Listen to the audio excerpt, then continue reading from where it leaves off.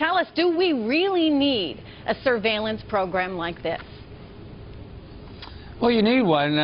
You just don't need one quite this big or this energetic. That's the problem. I think that's the reason why Edward Snowden decided to blow the whistle on it. When you say this energetic, what do you mean? Well, going after turning the NSA basically onto the American public.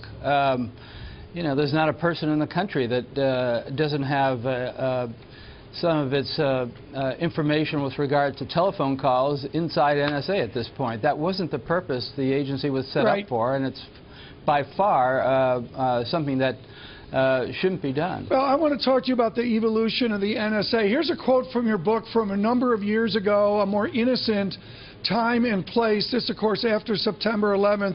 The war was in an upward death spiral.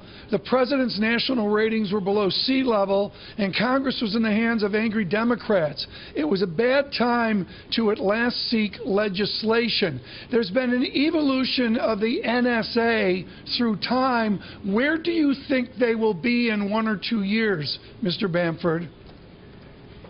Well, at the present rate, they'll just keep growing and growing and growing. I did a cover story for Wired magazine last year on their new data center that they're building in Utah. It's a massive 1 million square foot facility to accommodate everything new that they're pulling into the agency. So it's, you know, it's just growing and growing and growing with all the money that the post 9/11 windfall that it's been getting. Trish, the facility in Utah is bigger than Sara Eisen's shoe closet. It's unreal. Well, that must be saying that something, was a right? First. Absolutely. But, you know, here's the issue, and I want to bring Richard into this conversation as well, because, you know, Jim, we're living in a very different day and age. I mean, 50 years ago, when the NSA was first getting started and they were collecting data, we were in a different kind of warfare. Richard, what's different about today, where, as you would argue, a program like this is more necessary? Well, the NSA, I mean, it goes back to 1949, in some cases earlier, before anyone had even thought of the Internet. And so the big challenge they've had to focus on for the last 25 years is how to deal with this incredible growth in Internet-enabled communications of all shape, form, and variety, from voice-enabled telephone to email, text messaging, encrypted text messaging, cloud servers, video games with their own proprietary. And their mission is to be able to get into those when it threatens the United States, and we need to get into them. Dr. Falkenrath, I thought one of the great distinctions this weekend, this was Henry Blodgett's really good work at Business Insider, moving this dialogue forward. And one of the distinctions is there's a court order and there's a bad person and name the country, and we go after them. We all get that.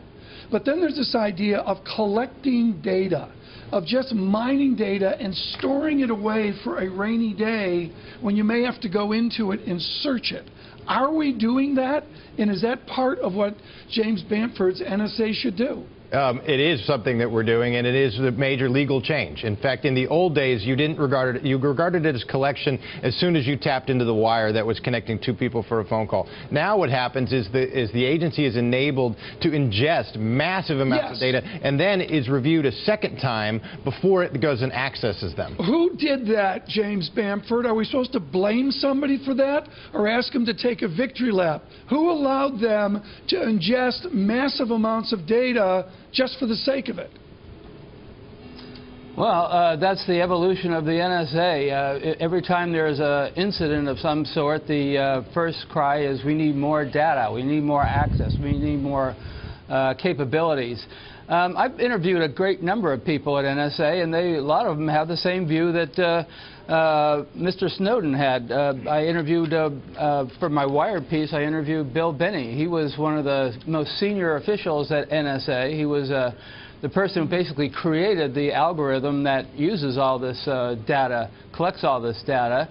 And he left the agency because of, after almost 40 years, because of all this excessive eavesdropping on Americans in the United States, targeting their communications and so forth. So, I suppose part of the question, numerous other people that have left. I'm sorry? I suppose part of the question, James, is, you know, if they're in fact eavesdropping on all these innocent Americans, as you put it, are they actually doing any good here at all? In other words, have they been able to prevent another 9/11 in part because of this cyber technology? Has it done any good?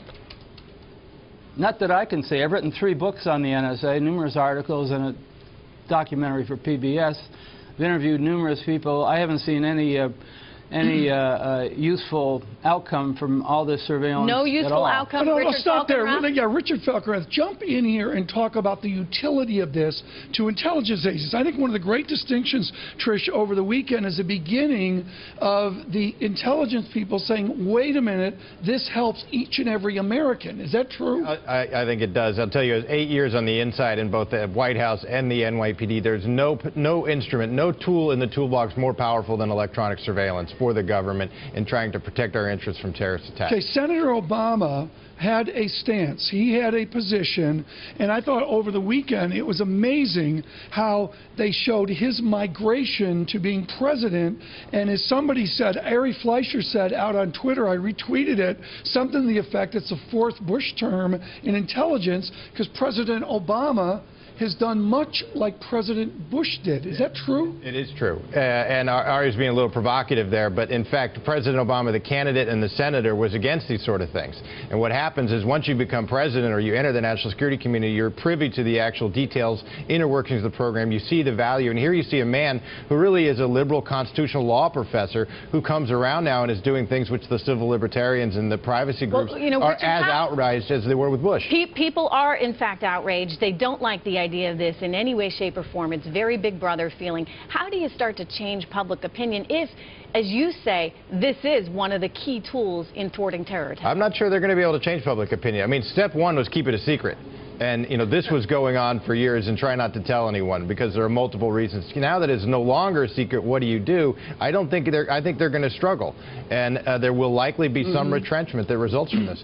Certainly abroad where these activities are illegal in some states, whereas here they seem to be lawful. James Bamford, last word to you. If you had to write an epilogue to your book today, what would you write?